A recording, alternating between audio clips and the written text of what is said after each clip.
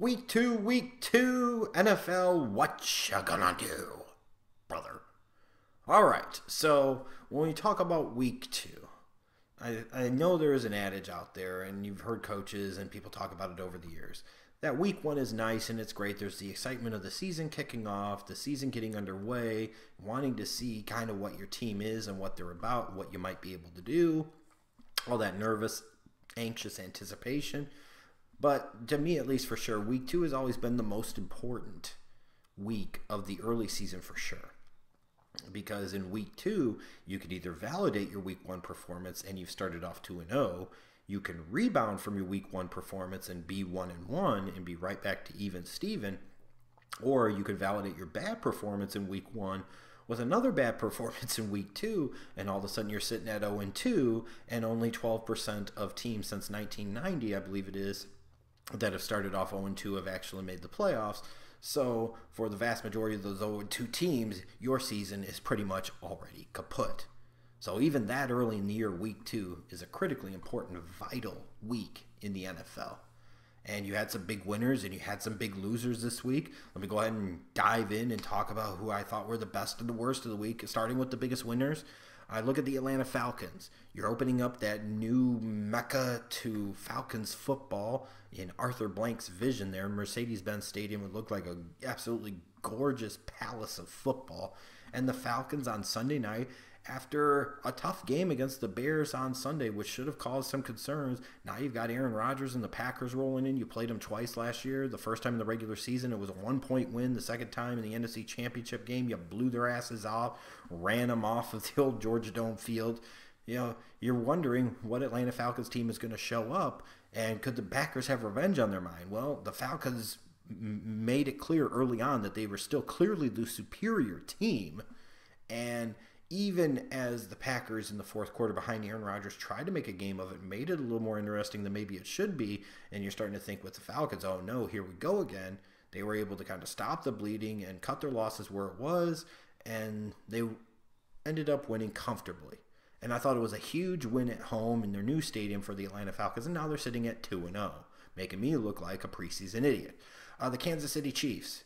After that impressive road win week one against the Patriots, now you come back home week two and you face a pretty good Philadelphia Eagles team. And in a competitive game, you get big plays out of Kareem Hunt. You get big explosive plays out of guys like Travis Kelce. And you win and you go to 2-0. And in that division, that's going to be really important because it doesn't seem like that's going to be an easy race at all the entire year, especially based off of the performance of the Broncos in week two. I mean, they were okay week one against the Chargers, but the Chargers came back on them late and had a chance to tie it before the field goal got blocked, and it cemented the Broncos' victory on that Monday night game. But week two, man, lightning delay or not, they beat the brakes off of the Cowboys. America's team, my ass. They destroyed them. The defense obliterated Zeke and Dak. The offense behind Simeon was able to move the ball consistently. And that Cowboys defense that looked so good in week one, we now found out was because the Giants offense just stinks that bad. That was a massive win for the Broncos, a quality win, arguably the best win in week two. In terms of the biggest losers, I look at the two LA teams. You know, you had the Rams win week one. Now you've got Washington coming in off of their week one loss. You're at home. You know, this is a chance to start off 2-0 with two straight home games. Heading into a week three matchup against San Francisco on Thursday night, you got to take care of business here, and they just didn't get the job done. And then you look at the Chargers playing in that soccer stadium. Here come the Miami Dolphins into town. This is your first game in the soccer stadium, your first game at home in LA. Miami, with Jay Cutler of all people, comes in to Los Angeles and beats Phillip Rivers. Unbelievable.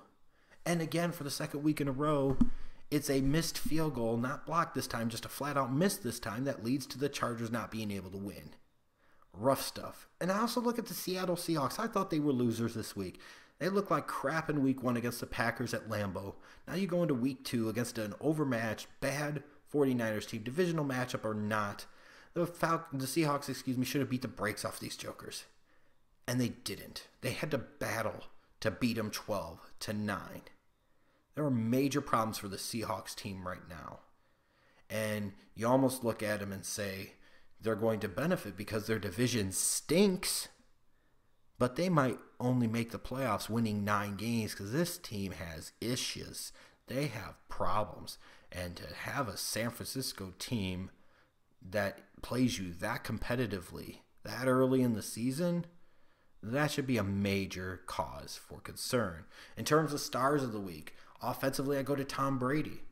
After getting outplayed, frankly, by Alex Smith in week 1, he came out against Drew Brees and 30 of 39 for 447 yards and 3 touchdowns. He threw for over 300 yards in the first half. I mean, it looked like vintage Brady. It was a big star performance for a big star. And then defensively, you got to go just with the Broncos defensive unit as a whole, whether it's Aqib Talib sitting there and take back a pick 6, or the fact that the Broncos forced Dak to throw 2 picks, or holding Zeke to 8 yards on 9 carries.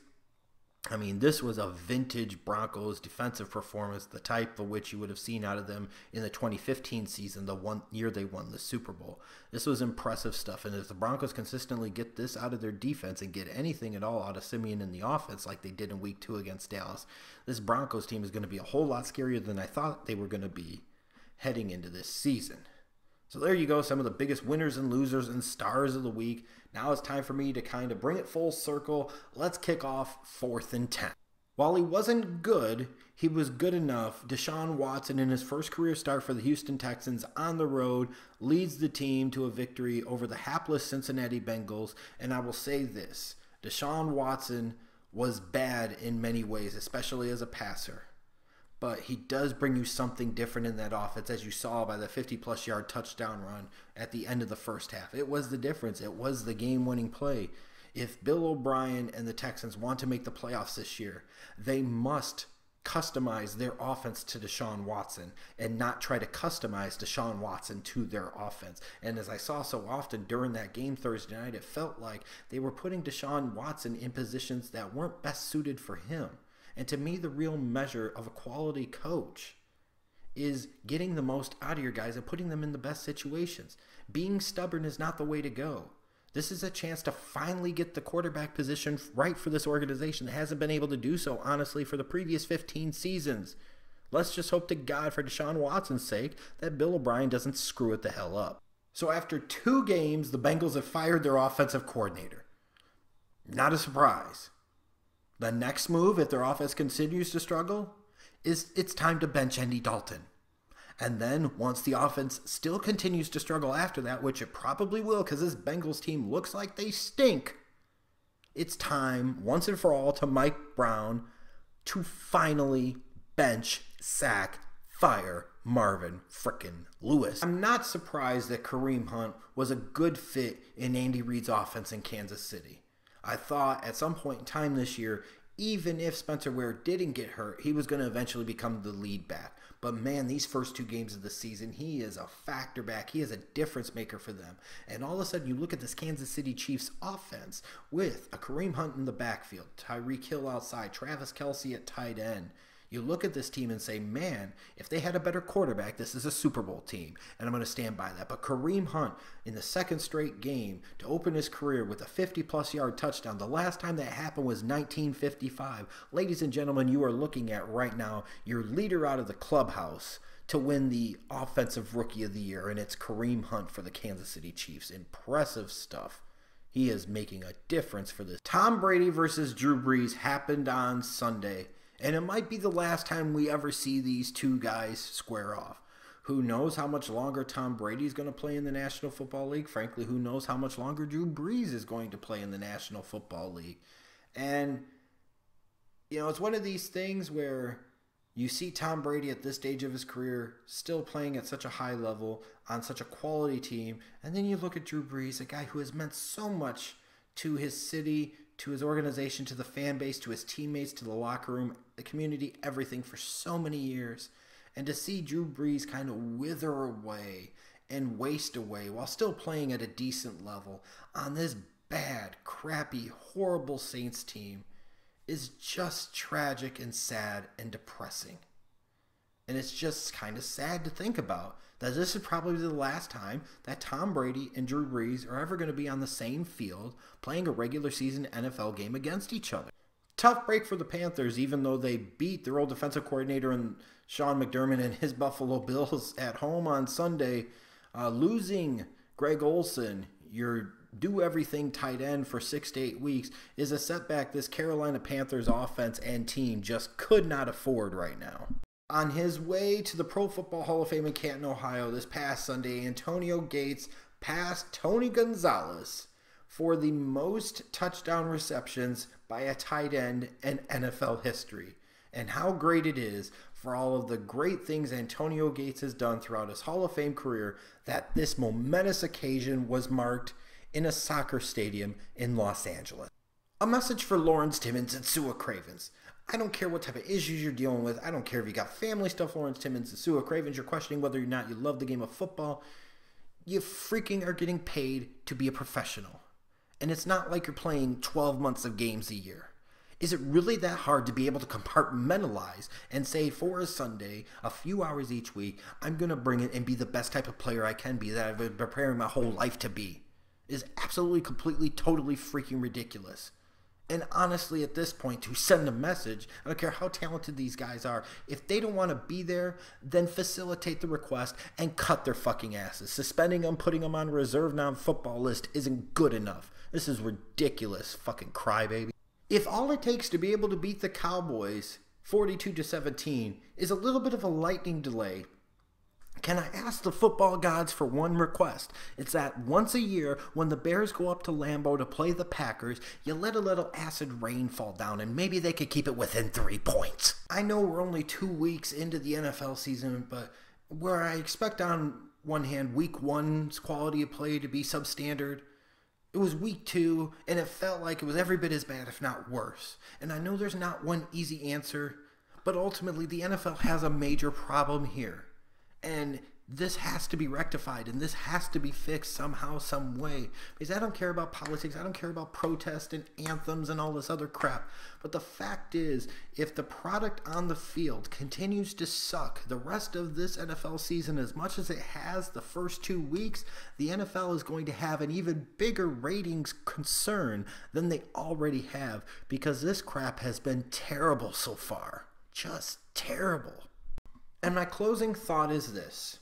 Maybe there's a reason that professional football hasn't been in Los Angeles for over 2 decades. And where I've always understood the fascination and the obsession, frankly, with first Paul Tagliabue and then ultimately his successor Roger Goodell to get a team or two back into Los Angeles because of the size of the media market, because of the size of the population in place, because there had been football there previously. Y'all got to do better than this.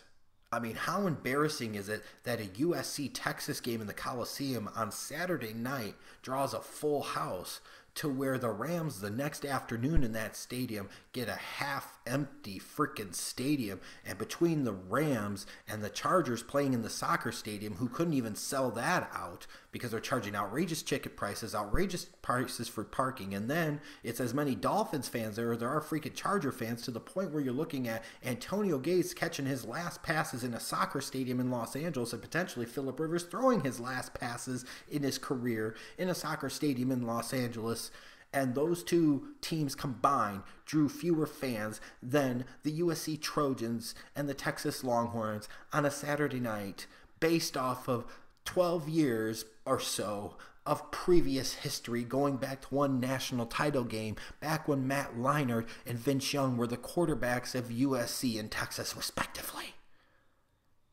The NFL wanted to make this big move to Los Angeles, and by God, they got what they wanted.